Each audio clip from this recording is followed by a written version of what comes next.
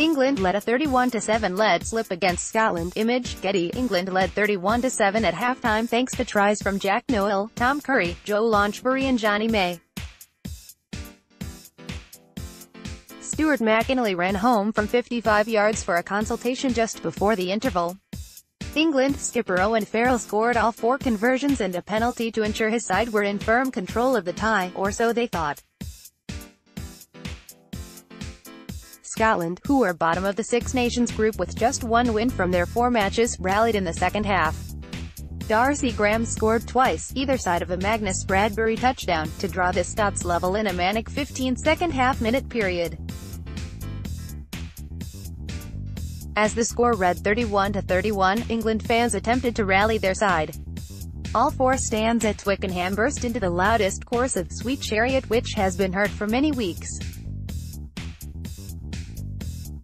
The hosts were trying to prevent Scotland registering their first win in London in 36 years.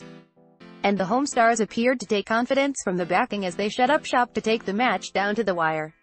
More to follow.